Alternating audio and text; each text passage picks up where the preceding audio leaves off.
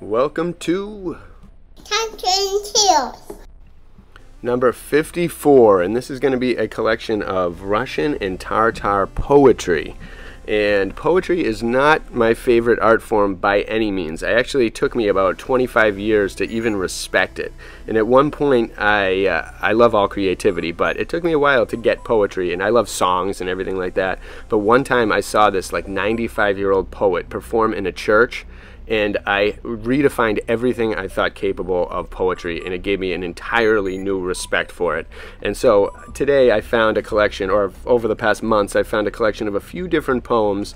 I'm not going to read them all here. Some are from a Russian book and some are from a Siege of Peking book. I'm going to read those ones first, and then I'm going to sparingly read some of the Russians, although I'll post them all so you can check it out, and I'll try to put the links below if I can still find them. But they have a lot of interesting insight in poetry because you combine a lot of stuff and you tell a lot of stories in a minimal amount of words, and you kind of allude at different interesting things in poetry, which is kind of nice. It's like a symbolic form of writing, and it works on several different interesting levels that I find cool. And these are some old ones that tell a lot about that particular time period where we're trying to figure out more about. So this is one of the books, and the Appendix has a few poems, and then the other book, I'll put the link below. But enjoy these. Take a look at what you think. I'll describe some of them. I won't read all of them again, but I'm going to start here. So we're going to say, the three poems which follow are in themselves full of interest. Translated by the author and now published for the first time in this country, they throw much light on Chinese Tartarian life. One expressing conjugal tenderness, another showing that China has her heroines, and a third proving that the Chinese are not devoid of chivalrous sentiment. People capable of this strain of feeling are not beyond the pale of our sympathy. Of the three prose documents, it is enough to say that they are cited in the text as of great value. So here we go. Let's take a look at these first three from this book, and then we'll go into some random Russian ones that I think hold an interesting key to history and other aspects of reality. So this one's called Su Wu to his wife. On setting out on his embassy to the court of the Grand Khan of Tartary in 100 BC. So keep that in mind too. Grand Khan of Tartary, 100 BC. So the empire was established full-blown at that point. You don't know how long it's been going. Here we go. Twin trees whose boughs together twine, two birds that guard one nest, we'll soon be far asunder torn as sunrise from the west. Hearts knit in childhood's innocence, long bound in hymen's ties, one goes to distant battlefields, one sits at home and sighs. Like carrier bird, though seas divide, I'll seek my lonely mate, but if afar I find a grave, you'll mourn my hapless fate. To us the future's all unknown, in memory seek relief. Come touch the chords you know so well, and let them soothe our grief. And the little asterisk says, on arriving, he was thrown into prison, lowered into a well, and treated with great indignity. We are not told that his life was threatened, yet his master made war on the Khan to rescue or avenge him. The Khan in great alarm released him and came to terms. With such precedents in their history, how could the Dowager and her clique be so blind as to follow the example of the Grand Khan? That's the writing from the Jesuits for you. All right, here we go. The second one said, Mulan, a Chinese Joan of Arc. A little different from the Disney movie, probably, but who knows? There's probably secrets in there. A Chinese ballad of the Liang dynasty, 502 to 556 AD. An officer being disabled, his daughter puts on his armor and so disguised leads his troops to the conflict. The original is anonymous and of uncertain date. I wonder if this is where the Joan of Arc story comes from, where the Deborah Sampson story comes from in the Revolution times. Who knows, but they always recycle. So this one says, say, maiden at your spinning wheel, why heave that deep-drawn sigh? Is it fear, perchance, or love you feel? Pray tell, oh tell me why. Nor fear nor love has moved my soul, away such idle thought. A warrior's glory is the goal, by my ambition sought. My father's cherished life to save, my country to redeem. The dangers of the field I'll brave, I am not what I seem. No son has he his troop to lead, no brother dear have I, so I must mount my father's steed, and to the battle hie. At dawn of day she quits her door, at evening rests her head, where loud the mountain torrents roar, and mail-clad soldiers tread. The northern plains are gained at last, the mountains sink from view, the sun shines cold, and the wintry blast, it pierces through and through. 1,000 foes around her fall, and red blood stains the ground, but Mulan, who survives it all, returns with glory crowned. Before the throne they bend the knee in the palace of Chang'an, full many a knight of high degree, but the bravest is Mulan. "Nay, prince," she cries, "my duty's done. No guerdon I desire, but let me to my home be gone, to cheer my aged sire." She nears the door of her father's home, a chief with trumpets blare, but when she doffs her waving plume, she stands a maiden fair. Very interesting, and I'm sure there's a lot of more stories on her, but nice little poem. And this last one of this section is called The Midnight Offering, a tale of the Tartar Wars related to a Manchu of the imperial clan. On the last night of the year, the emperor offers a sacrifice in one of his family temples on the east of the canal, not far from the British legation, and it is generally believed that this sacrifice is offered in whole or in part to the manes of a Chinese general who nearly 3 centuries ago opposed the advance of the Tartars. So this one says, "You ask me to tell why, in yonder halls, the lord of the rivers and hills, there at midnight low on the pavement falls, and an annual rite fulfills. 'Twas after the rise of our Manchu clan, when our sires were roaming the plains. This rite was ordained for a worthy man, whose honor unfading remains. One morning our founder, the brave Tai Tzu, was beat in a terrible fight. His arrows were spent, his spear broken too, and safety lay only in flight. The cloud of pursuers waxed thin and few, as through the thick jungle he sped. One warrior at last, left alone to pursue, and fleeter the fugitive fled. All way worn and weary, but not in despair, he sought in the jungle to hide, only hoping at best for a wild beast's lair, when a vine-covered cavern he spied. 'My lady,' he cried to an aged crone, whom at the cave's entrance he found, 'pray let me repose in your fortress of stone, and spread me a mat on the ground.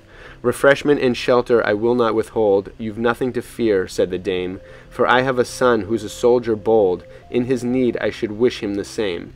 Just then the pursuer burst into the cave, the flash of his falchion was seen, but thoughtful the life of her stranger to save, the matron quick rushed in between. 'Spare the life of my guest, and touch not a hair, I received him for your sake alone, but your sake, my mother, the stranger I spare, but you've bartered the life of your son. For you have I broken my chieftain's command, my blood must atone for my guilt.' So saying, the blade that he held in his hand, he plunged in his heart to the hilt. 'Farewell, noble soul,' the brave Tai Tzu exclaimed. 'My brother, your mother is mine, in ages to come you'll with honor be named, and adored in our family shrine.'" So very interesting, just little kind of glimpses as to what this kind of world was like. And I find these very cool. I like the way they flow. I'm not sure exactly who the author is, so I can't give them credit, but there's a lot of them here. And they start out with this one in this new Russian book, and this has Russian poetry with a lot of good information as well. I think I made a Tartarian Tales out of one of the chapters from this book. But here we go. Now for the pictures, while you enjoy some of this poetry. This one is called St. Petersburg. "See, from the Finland marshes there, 'tis grand St. Isaac's rears in air, column on column that shining dome, and just beyond its glorious swell, 'tis the slender spire of the citadel, where great Tsar Peter slumbers well, all by the Neva's flood in foam, that lifts its cross till the golden bars gleam and burn with the midnight stars."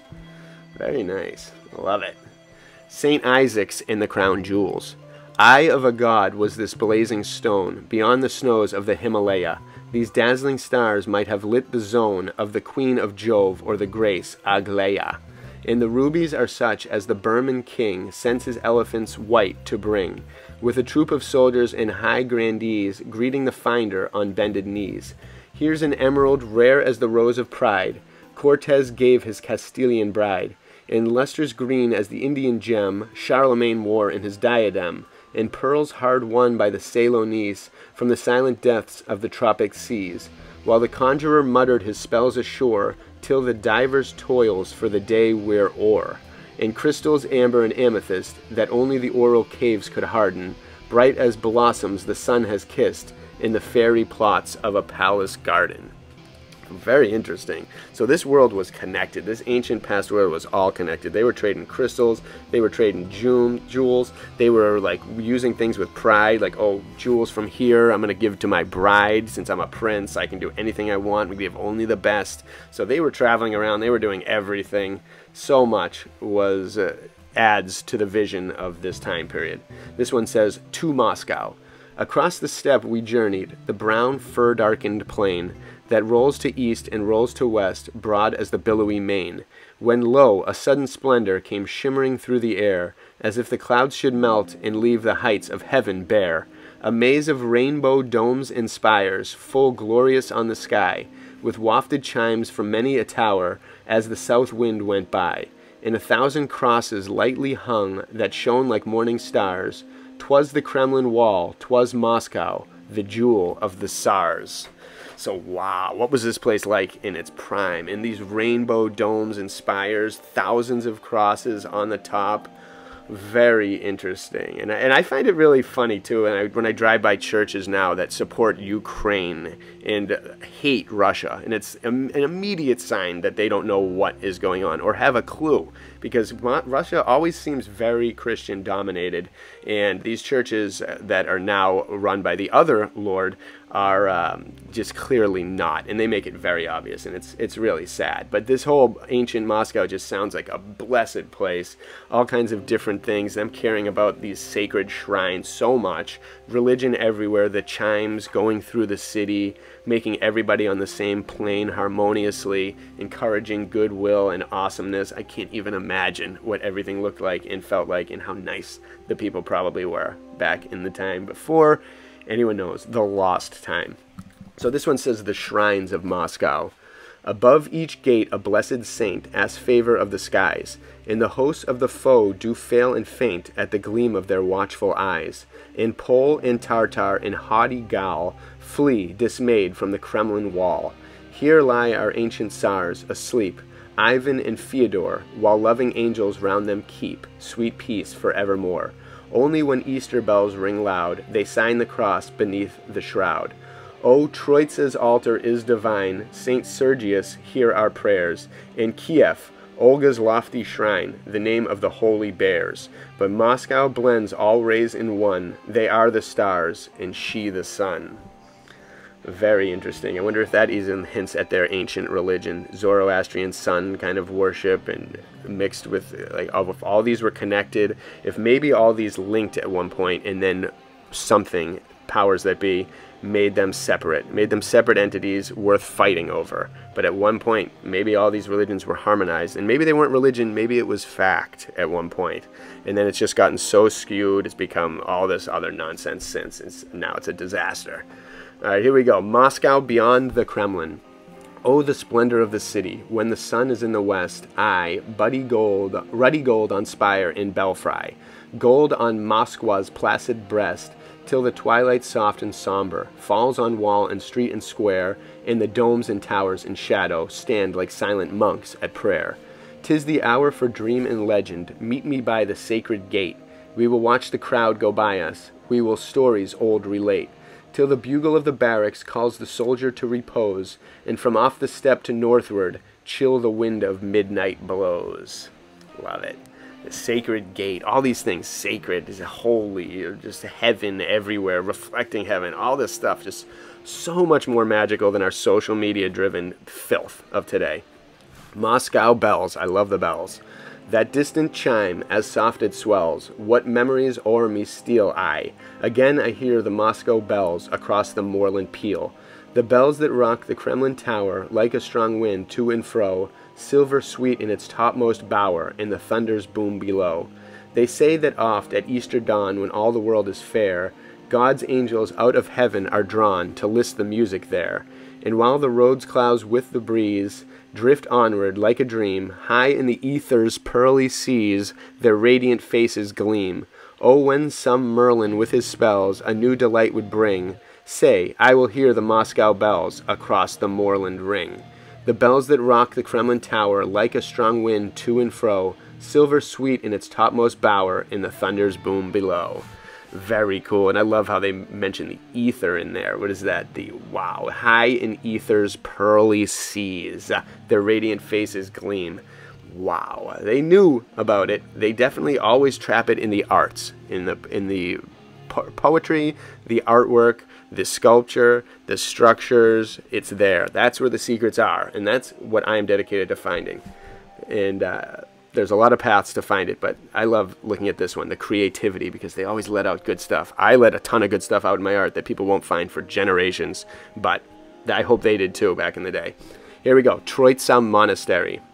O sacred Troitsa, when the skies of morn are blue, I lift my eyes to see again in azure air thy starry domes and turrets fair, and to hear from thy grey cathedral walls the chanted hymn as it swells and falls. Then with the pilgrim train I wait, and enter glad thy wide-flung gate, to drink of Saint Sergius's holy well that heals the griefs no soul may tell, or kneel with them at his wondrous shrine, his staff in his simple robe beside, and trace on my breast the mystic sign, and pray for the peace of the glorified. Then fade thy towers, the music dies, above me are my native skies, blue and clear in the August morn, over the pines and the rustling corn, with a song from brook and breeze and bird, sweet as the hymn in thy cloisters heard. And I know the fields are a shrine as fair, for the Lord of the saints is here as there. Very cool. They love their saints in there, and who knows what information has been lost about them as well, what they were. Maybe they were gods, maybe they were more than mortal men, who knows. The Fair of Nijni. Now, by the Tower of Babel was ever such a crowd. Here Turks and Jews and gypsies, there Persians howdy bowed, with silken-robed celestials, and Frenchmen from the Seine, and Kivans and Boccariotes, here's heirs of the Oxus plain. Here stalk Siberian hunters, their tense a Girgis clan, by mournful-eyed Armenians from wave-girt Astrakhan, in Rus and Pole and Tartar, in mounted Cossack proud, now by the Tower of Babel was ever such a crowd. Jeez. The Tower of Babel, that's a whole nother mystery. I have an old video on that, you can check it out, but there's a lot of mystery surrounding that. Who knows where it was, when it was, Ziggurat of Ur in Iraq maybe, but possibly so much more. This whole place could be the Tower of Babel. We were just building on it, and construction got stopped when we all got fed the wrong information. Who knows? Okay, that one, I'm going to skip that one. Let's see, I'll go to Kazan, because I love that place. Kazan looks down from the Volga wall, bright in the darkest weather, and the Christian chime and the Muslim call sound from her towers together. Shrine of the golden horde was she, boast of the proud Bokhara, and her fame was wafted over the sea and sung in the far Sahara. Woe to her faith and her turbaned lord, the cross and the Rus were stronger. Her splendors now are the Tsar's reward, and her Khans are kings no longer. Yet still she looks from the Volga wall, bright in the darkest weather, and the Christian chime and the Muslim call sound from her towers together. Very interesting. I love Kazan. I did another video on that. Take a look at that. This one says the Volga to Samara. Did you say surf, sir, surf? There's not one living today in the light of our sun. Russians, free Russians, we all of us are, from Osip and Michael, my boys, to the Tsar. This cabin is old, but the garden is mine, and mine are these fields in that forest of pine. When I will, I can build me a house strong and good. With logs of my own I shall hew in the wood. Oh, could my poor father but dwell by my side, he toiled all his days for a master and died. So worn and so hopeless, he told me that morn, he wished I and Esper had never been born. 1 year, and God gave us our glorious Tsar. How strange seems that servitude now, and how far. On my wall hangs his picture, full facing the sun, with the cross on his breast, in the Caucasus won. From Moscow it came, with its wide gilded rim. Wilt enter and see it, sir? Daylight grows dim. Here under the fir trees, and yonder I see Osip and Michael stand waiting for me. I like how they really like Michael, and I'm assuming they're talking about the one who destroyed Satan, and I wonder when that happened, and what really happened during that moment in time that they've erased. Here we go, a gypsy encampment. Nay, tell us not of curtained walls, to us they were a prison. Better than all of your stately halls is the heath where the blessed sunlight falls. And the free wind blows and the plover calls when the mellow moon has risen. And the sod for us is a nobler bed than the couch with richest damask spread. For ours are the stars and the mystic ties that link the earth to the rolling skies. Do you see that girl with the glance of fire? Woe to the man that dares her ire. She knows what planet has power to harm, what beam of the moon will fall as balm.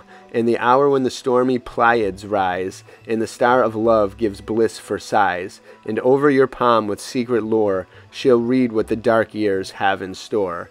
Keep your wealth in your gilded bowers, the glory of field and sky is ours, and all the spirits of earth and air follow our bidding, foul or fair.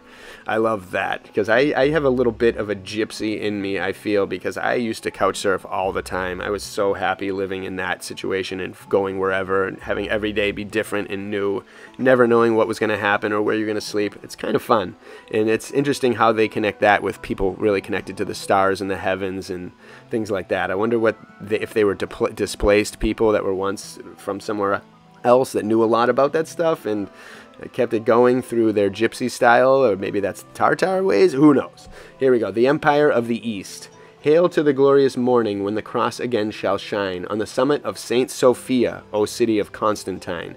In that day of sack and slaughter, when the wild despairing cries of Kyrie eleison fainter, when wailing up to the skies, shall be lost in the splendid triumph as the church reclaims her own, and the patriarch welcomes our Lord, the Tsar, to the Caesar's ancient throne.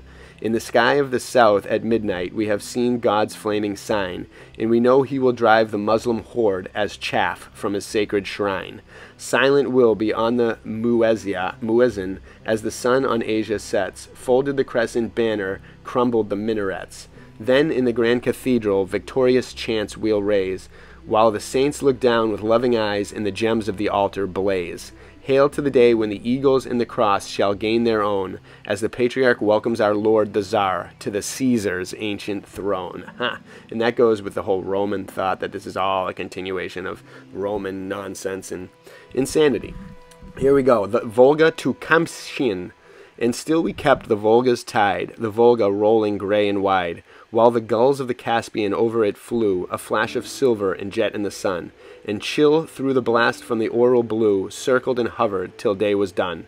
Faint in the lulls of the wind from shore came the lowing of herds that roved the plain, and the bells rang over the water's roar, calling the hamlet to holy fane. And slowly the fishers of Astrakhan stemmed the current with laden keel, while the barges in the Kama peasants' man and the barks of the Oka past them ran, heaped with iron and wheat and steel, and as far as the wind could wander free, on either side was the grassy sea. Interesting. Let's see here. I'll probably skip that next one. The Cossack country. Let's try this. The Cossack, his steed is his throne. On the steppe in the desert his glory is known. For he sweeps like the wind from the camp to the fray, and woe to the foe in the flying that day. False pagan, he cries, are you slave, are you Shah? Now die by this lance, or take oath to the Tsar. The Cossack, a flame of the south, is the glance of his eye, is the word of his mouth. For the steel that he rides, for the saint he implores, and fairer and dearer, the girl he adores. The maiden's fond lover, the Tsar's faithful warder. Ho, drink to the Cossack from border to border. Interesting. In this part, right below the, I'm just noticing now, right below the Cossack country, it says, the old Tartar Khans and after them Peter the Great tried to construct a canal near Saritsym, uniting the Volga and the Don. Intervening granite ridges and the lawless population of the region caused them to abandon the work. We'll have to check that out. Maybe there's some scraps left over. Let's see, I'll probably skip that one. The A's up, these are all about the C's. You can check those out again. Yalta and the Crimean Tartars. Let's check a look at this one. And still the Tartar loves the shores, the Euxine washes and deplores the glory of his race gone by, and often when the east winds sigh, the winds that warm from Asia blow, he dreams 'tis the murmur of hosts that go. Forth with Genghis in Timor strong, and his dark eyes flash, and he hears the song of the victors sung where the tent lines glisten, while couched on carpets Bokhara wove, for the chiefs that over their pastures rove, the Khan and his jeweled ladies listen. But the wind goes by, and a roll of drums from the fort of the conquering Russian comes, and their ships sail over the Euxine's foam, and their bells ring clear from tower and dome. It was written in fate's decree, he cries, Allah requite us in paradise. Very interesting. I love that stuff. This one, because of today, we'll read this one, the Crimean coast in Alupka.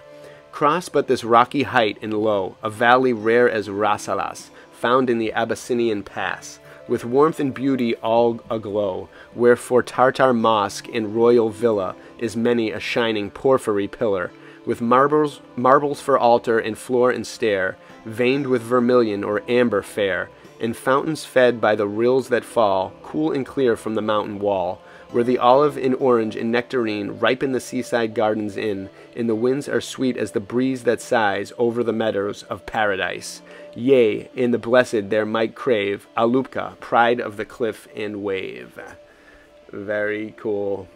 I love all this stuff. There's so many. I want to read them all. Let's see if we can. Bidar Gate in Valley. O Bidar Gate, lone Bidar Gate, what glories by thy portals wait. Beyond the pines, wide bowed and old, cliffs such as climb an alpine hold. Above the blue Crimean sky, where in still noons the eagles fly, and poise as if 'twere bliss to be becalmed upon that azure sea. Below the Euxine with its sails fanned by the cool Caucasian gales, and all between the glen, the glade, where Tartar girls their tresses braid, and slopes where silver steamlets run, and grapes hang, purple in the sun. And when within the wood fires glow, fond friends tell tales of long ago, and each recalls some lovely scene, by mountain pass or meadow green. If they shall turn and ask of me the rarest glimpse of earth and sea, I'll say with memory's joy elate, 'tis Bidar Gate, 'tis Bidar Gate. I'll have to find that as well. And I couldn't wait. I had to immediately find out what Bidar Gate was. And this is what the oldest picture I've ever seen, it looks like, of what could be Bidar Gate at one point. But then these pictures show what it looks like now and since the resets. But look at that. That thing could go so deep and so ancient. But this is now, and this is just in the Crimea out of nowhere. But apparently this poem had a lot of importance to this area. And so, wow, what was it like in its prime? That is just what I constantly think during all of this. And look at that. What? That looks really cool. How low does it go? What was on top? What was it used for? What is that electrical device antenna coming from it? So many questions, always. Now, let's get back to some poems, the last few poems. Here we go. This one is called Sevastopol. Over the dead is a Syrian sky, and a light wind blows from the vale of Bidar. But what care they as they mutely lie, column and captain, steed and rider? Tulips and poppies can never bloom, dear to the slumber as English daisies, nor the nightingale's warble in bowery gloom alone atone for the skylark's rapturous mazes. Ghostly cities and nameless graves, this is the sum of the battle's story. In the wind of Bidar, the brown grass waves, and sighs above them, alas for glory. So that battle, I'm willing to think, was a devastator because, wow, the place got pummeled, especially from that really ancient picture. And again, there must have been such a high population at one point. We always forget that, how quickly a population can get to 7 billion in our lifetime. And how many times did that happen in the past? And again, what happened to create the population decline inevitably? So many questions. Odessa. Dreaming and looking seaward, no longer the warders wait. Guard of the crescent banner gleaming on tower and gate, the banner unfurled by the prophet, the banner in league with fate.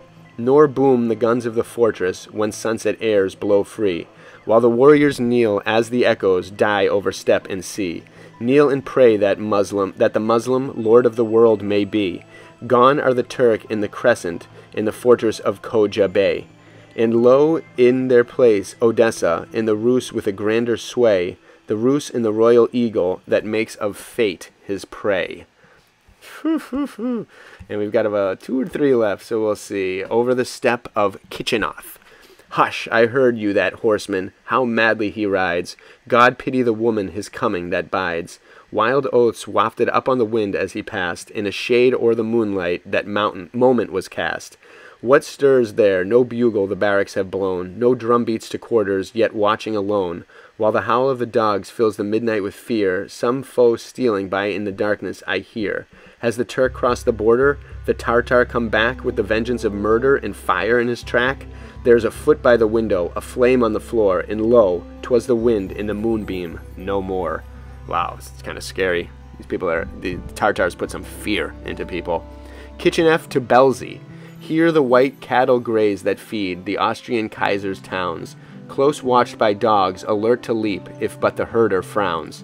And here the shepherd tends his flock while the long days go by, now couched beside them in the plain, now on the Kurgans high. The plover calls across the steppe, the stork with snowy breast flies northward to the kindly roof that holds her summer nest. But nothing stirs his drowsy blood unless a lamb should stray. Then woe to wolf or gypsy thief that lurks beside the way. God, I love this old world. Two more. The frontier. Oh, the glorious purple line of the mountains lifted along the west. Bright in the sun their summits shine. Dark in the shade their valleys rest. Cossack and Tartar may hold the plains and the rivers that creep to a tideless sea. Mine be the heights where the eagle reigns, and cataracts thunder and winds blow free. Not for the steppe, with its desert sheen, from Austria's border to China's wall, would I give the upland pastures green, the beech tree's shadow, the brooklet's fall. Vanish, O weary, mournful level, welcome, O wind, my brow that fans. In the splendor of earth again I revel, greeting the purple Carpathians. Again, I gotta take a look at this book. And the last one is the Tsar. We're going to end with a bang here, although it's a short one. The Tsar. Now who is he with lofty mien that down the street doth ride, nor bugle's note nor banner's sheen to tell the power of or pride? His brow no kingly crown displays, his breast no jeweled star, yet Rus and Tartar reverent gaze, the Tsar. God save the Tsar. So wow, there we go. That is a collection of Russian poetry that sheds some interesting light onto it. Again, I'm not sure who the author is. That would definitely help. It seems otherworldly. Sometimes it seems Britain when they mention the British daisies, but other times it seems different than that because the person knows a lot. The author, the artist, the poet, they seem to have a good amount of tales, and some may have been taken through time and been long and passed on as traditional with no name. They've just been passed on, and that's kind of what I like to assume, although I'm not totally positive. But either way, very interesting. I hope you all enjoyed that and these pictures as well. There's so much to think about, so much to see, so much to discover. And again, I have no idea what the truth is, but we're piecing it together. Let's keep it up. Add some in the comments below. Bless you all, and thank you again for another